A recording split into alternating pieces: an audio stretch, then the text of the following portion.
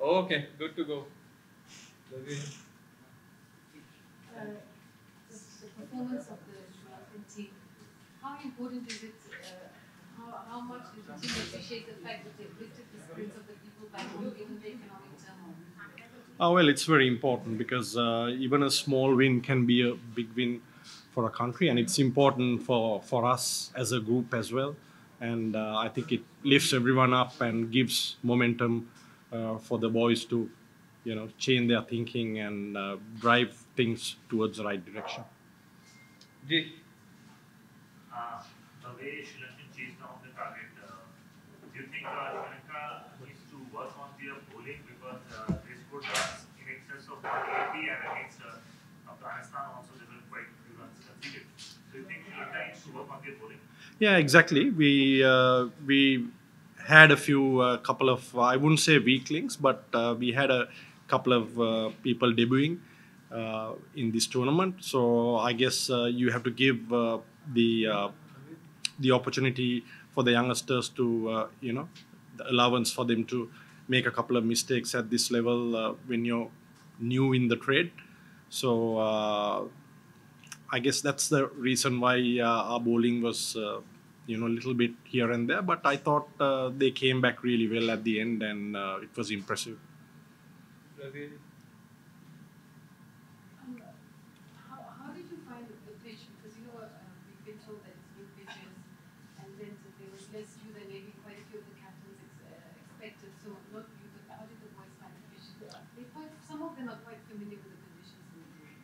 Yeah, most of them have played in Dubai quite few times, and I think when a T20 pitch produces 360 plus runs, I don't think you have to say anything about it. It was a very good cricketing pitch. Naveed, then we don't know. Afghanistan level make කණ්ඩායමේ morale booster කොච්චර ලොකු එකකට තමයි තියෙනවද දැන් අපි ඒක තරගයට ඇෆ්ගනිස්තාන ක්‍රීඩා කරන්නේ පළවෙනි වටේදී උන්ට පරාජය කරනවා. නමුත් කොච්චර ලොකු මොරල් බූස්ටර් අපි මේ මං හිතන්නේ හරිම වැදගත් අපිට මේ ටීම් එකක් හැටියට අපි හොඳට perform කළා ඒරියාස් තුනේම බැටිං බෝලිං ෆීල්ඩිං ওই තුනේම අපි හොඳට කරන එක. ඉතින් ඉස්සරහට යනකොට මං හිතන්නේ අපි වැරදි අඩු කරගෙන හැමෝටම තමන්ගේ ඒ ගේම් එක ඉස්සරහට ගේන්න පුළුවන් නම් ඒක මං හිතන්නේ ගොඩක් වැදගත් අපිට ටීම් එකක් හැටියට. කොච්චර අවස්ථාවක් තියෙනවා ශ්‍රී ලංකා කණ්ඩායමට අවසන් තරගයේ මම හිතන්නේ තරග තුනෙන් දෙකක්වත් අඩු කරමින් ජයග්‍රහණය කරන්න ඕනේ සම්මා තරගයට මොනවගේ ප්ලෑන් එකක් වෙදී අපිට ඒ තරගයට අනිවාර්යෙන් අපි සෙල්ලම් කරන හැම තරගයක්ම ජයග්‍රහණය කරන්න තමයි සෙල්ලම් කරන්නේ. ඒ වගේම අපි process එකක් හදලා තිනවා ටීම් එක පිටිපස්සේ අපි සෙල්ලම් කරන්න plan කරන විදියක් තියෙනවා. ඉතින් මං හිතන්නේ අපි හැමෝම players ලා හැමෝම ඒකට commit වෙලා සෙල්ලම් කරොත් තීරණය තරගයට මොකද්ද වෙන්නේ කියලා කලින් හිතන්නේ නැතුව තමන්ගේ role එක මොකද්ද ඒ role එක 100%ක් හොඳින් ඉටු කරන්න පුළුවන් නම් මං හිතනවා අපේ result එක අනිවාර්යෙන් හොඳ වෙනවා කියලා. Sri Lankan bowling attack is more of a spin dominant bowling attack. Just wanted to know your opinion that are you a little bit surprised of not, especially in Dubai, spinners are not doing well like even in Indian spinners haven't done well. So just wanted to know, and do you see that going forward in the tournament, do you see a more proactive role for the spinners? I think if you carefully analyze, we are only bowling 8 overs of spin out of the 20, so it's more of pace dominant bowling that we have. So looking ahead, I think the World Cup being played in Australia, the fast bowlers are going to be playing a key part in the T20 cricket for the next couple of months. So it's about giving opportunity to the bowlers who likely to be playing in the next couple of months and moving forward. I wouldn't say we are more spin dominant. I think we have quite a good balance in that area. Anyone? Naveed, then අපි දන්නවා දුබායි ඉඳලා අපි ළඟ පිට තරගයට සාජවල තමයි ක්‍රීඩා කරන්නේ. දැන් අපි මොනවගේ කම්පිටිෂන් එකක්ද සේම් ගේම් යන්න පුළුවන්කමක් තියෙනවද නැත්නම් වෙනස්කම් කීපයක් වෙන්න තියෙනවද? ඒක ගැන මං හිතන්නේ සිලෙක්ටර්ස්ලා කතා කරගෙන ඉන්නවා. ගොඩක් වෙලාවට අපි පිච් එක බලලා ග්‍රවුන්ඩ් එකේ කන්ඩිෂන්ස් වලට සූට් වෙන විදියට ක්‍රීඩකයින් 11 දෙනෙක් නම් කරයි. දැන් අපි දන්නවා සාජා ක්‍රීඩාංගණය කියන්නේ ශ්‍රී ලංකාව ටිකක් වාසිදායක ක්‍රීඩාංගණය නැත්නම් වාසනාවන්ත ක්‍රීඩාංගණයක් විදිහට සැලකෙන්නේ. මේ වගේ ඉන්ෆර්මේෂන් එකක් නැත්නම් මේ වගේ ෆැක්ට් එකක් කොච්චර බලපානවද සම්දායනකට ඉස්සරහට යනවා. මොන වගේ ෆැක්ට් එකක්ද? වාසනාව වගේ දේවල්.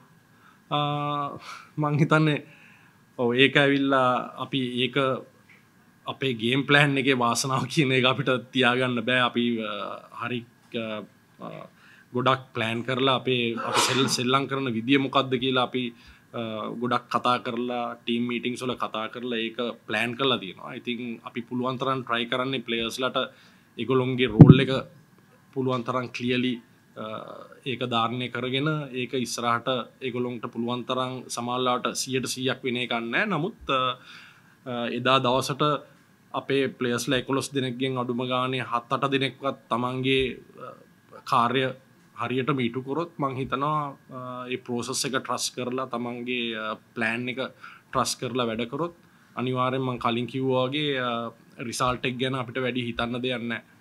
ඒක අපේ පැත්තට අනිවාර්යෙන් ගෙනවා වාසනාව කියන එක එතකොට අපිට බෝනස් එකක් හැටියට එයි. ඒ වගේම තමයි දැන් ඇෆ්ගනිස්තාන කණ්ඩායම ගත්තම රෂීද් ඛාන් වගේ නමුපොන්දියෝන් ඉන්නවා මම හිතන්නේ. අසන් තරගයේදී සාදයි පැවති තරගයේදී කඩළු 6ක් දවා ගන්නවා නමුපොන්දියෝන් දෙදෙනා උන්ගේ. ඉතින් මේ කොච්චරක් දුරට අධ්‍යයනය කළා තියෙනවද මොවුන්ට ඒ මොන වගේ ප්ලෑන් එකක් විදිහට කරන්න බලාපොරොත්තු වෙන්නේ? මං හිතන්නේ ඇෆ්ගනිස්තාන් කණ්ඩායම ගොඩක් බලාපොරොත්තු වෙනවා ඒ රෂීද් ඛානුයි මුජීබ්ගෙන්ුයි ඉස්සරහට ඇවිල්ලා විකට් ගන්න.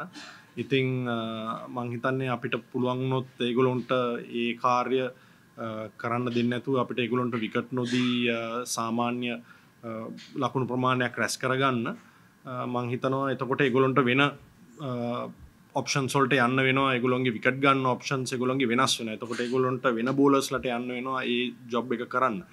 ඉතින් අපේ ප්ලෑන් එක තියෙන්නේ අපි T20 ක්‍රිකට් වල ගොඩක් අපිට නෙගටිව් දේවල් හිතන්න වෙලාවක් නැහැ. මොකද ගේම් එක එච්චර ෆාස්ට් අපි ගොඩක් පොසිටිව් ඇටිටියුඩ් එකකින් සෙල්ලම් කරන්න ඕනේ. ඉතින් ඒ හින්දා ඒගොල්ලෝ විකට් ටේකින් බෝලර්ස්ලා කියලා අපිට ඕවර් 4ක් වහගෙන ගහන්නත් බෑ. ඉතින් ඒ හින්දා අපි පොසිටිව් අප්‍රෝච් එකකින් යන්නේ. සමහර වෙලාවට අපේ opportunities මොකක්ද කියන එකයි threats මොකක්ද කියන එකයි අපි identify කරගත්තොත් අපිට ඒක එතන balance එකක් හොයාගන්න පුළුවන් වෙයි. සමහරවිට රෂීද් ඛාන්ට විකට් නොදී ගහනවාද මුජීබ්ට විකට් නොදී ගහනවාද ඒ දවසේ හැටියට ඒගොල්ලෝ කොහොමද පන්දු යවන්නේ ඒ දවසේ හැටියට ඒගොල්ලෝ හරියට පන්දු යවන්නේ නැද්ද එහෙම වුණොත් අපිට ඒගොල්ලොන්ගෙන් runs හම්බ වෙයි. හොඳට පන්දු යවුවොත් සමහරවිට අපිට එක්කෙනෙක්ව වහගෙන ගහන්න වෙයි. ඉතින් ඒක එදා දවසේ අනුව තීරණ වෙන දෙයක්. ඉතින් ඔයගොල්ලෝ මේ ඊයේ මැච් එක බැලුවොත් සකීබුල් හසන් තමයි ඒගොල්ලෝගේ හොඳම පන්දු යවන්න ටීම් එකේ. නමුත් අපි යාගෙන් සාමාන්‍ය ප්‍රමාණයක් ලකුණු අරගත්තා. වැඩි කඩළු දුන්නෙත් නැහැ. ඉතින් මම හිතන්නේ ඒ වගේ අප්‍රෝච් එකකට අපි ගියා නම් හොඳයි. දැන් අපි ගන්න ඔබ පිටිකරුණ උන්කර වගේම සහාය දුන්නු අසිත ප්‍රනාන්දු කියන්නේ ඔබේ ක්‍රිකට් ජීවිතේ ලබාගත්තු ස්ථමීනින් වෙන්න පුළුවන්. මොනවද අසිත ෂෙයා කරේ ඩ්‍රෙසින් රූම් එකත් එක්ක ඉන්නේ පස්සේ? මං හිතන්නේ අපි තරගයට යන්න කලින් අපි කතා වෙච්ච දෙයක් තමයි මේ ක්‍රීඩාව 11 දිනක් සෙල්ලම් කරනවා නම් අපිට බැට්ස්මන් කවුද බෝලර් කවුද කියලා වෙන් කරගන්න බෑ. පිත්තක් අරගෙන ඔයා මැදට ගියා නම් එයා ඒ වෙලේ පිටිකරුවෙක්. ඉතින් එයාගෙන් ඒ වෙලාවට මොන හරි කාර්යයක් ටීම් එක වෙනුවෙන් වෙන්න තියෙනවා නම් ඒක යාට පිත්තෙන් ඒ කාර්ය ඉටු කරන්න ඔපචුනිටි එකක් තියෙනවා. ඉතින් ඒ හින්දා මං හිතන්නේ අපි ට්‍රේනින් වලදී වුණත් අපි බෝලර්ස්ලා කියලා ඒගොල්ලොන්ගේ බැටිං නිග්ලෙක්ට් කරන්නේ. අපි හැම වෙලේම ඒගොල්ලොන්ට පන්දුවට පහර දෙන්න ඔපචුනිටි එකක් අරන් දෙනවා. මොකද අපි දන්නේ අපිට මොන වෙලාවෙ අවශ්‍ය වේද කියලා. අපිට තියෙන හැම රිසෝස් එකක්ම අපි පාවිච්චි කරන්න සූදානම් වෙලා ඉන්නේ. ඉතින් මං හිතනවා ආසිත එතන ගොඩක් ලෑස්ති වෙලා හිටියේ. එයාට සාමාන්‍යයෙන් පන්දුවට පහර දෙන්න පුළුවන් ක්‍රීඩකෙක්. ඉතින් එයා එයාට ඒ වෙලාවේ හරි ක්ලියර් රෝල් එකක් තිබ්බ කරන්න කිසිම කන්ෆියුෂන් එකක් නැහැ. හොඳටම දන්නවා බෝල ගාන කීයද ලකුණු ගාන කීයද ගහන්න ඕනේ කියලා. එයා ඒ කාර්යය ඒ විදිහටම ඉටු කරා. Okay, last two. Yeah, I just wanted to ask you now you have tougher opponents and you'll be playing like teams like India. So you think your bowling attack is ready to bowl against the likes of Rohit Sharma, Virat Kohli, and Surya Kumar Yadav who are ready to perform? Well, exactly. Yeah, I mean, we have a bit of inexperience in our bowling, to be honest, but I think our bowlers are up to it, and they are very, very much skilled set of boys that we have, and I think they'll be right there. Last one. The innings were largely carried, the momentum was carried forward by the Lanka and Kusal Mendes. Did you have a talk with the players after that, with the rest of the players in terms of how they might change the game going forward? Well, it's a norm in cricket that every day all the players will not perform. There'll be a day that someone's going big, and then that day he has to control the game. So it was Kusal and Dasun in the previous game. Then it can be somebody else in the other games. So that's why the roles are defined for each and every player. So when they have the opportunity to do it, and when they're set, and when they look ahead and think that this is my opportunity to control the game and take it to the end, I guess they need to put their hands up and take the responsibility. So it will be shared between the team. So as long as we play as a team, I think we are covered all bases. Okay, thank you.